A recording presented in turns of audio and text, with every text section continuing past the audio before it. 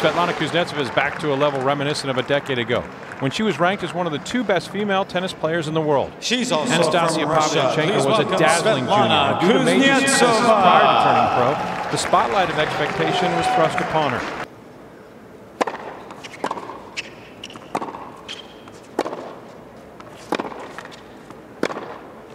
And Svetlana Kuznetsova comes out gunning for Pavlyuchenkova early.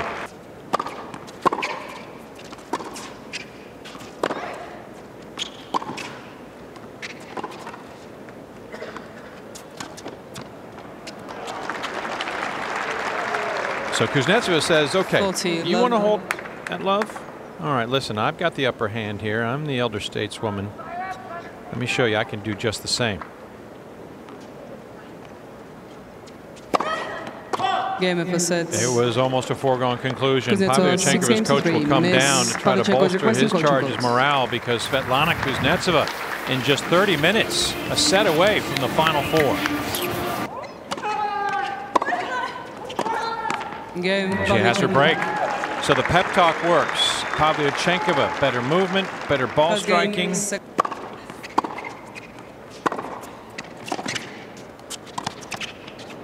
She will not be happy with surrendering serve at this juncture. 2 games on.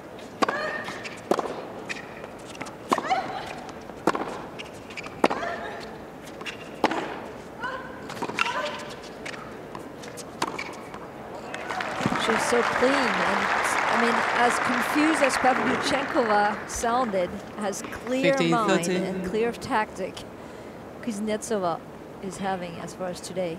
+5 in the differential for Sveta.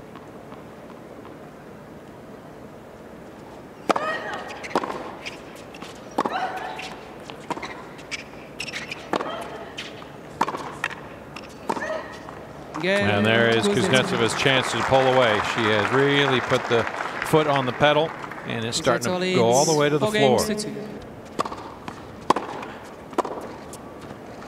And it's done for Kuznetsova. She topples Pavlyuchenkova after 2 losses to her already this year.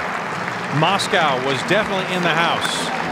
The champions of that event the last 2 years squaring off for a spot in the semifinals. And the day belongs to Svetlana Kuznetsova. Led from the start, never let up.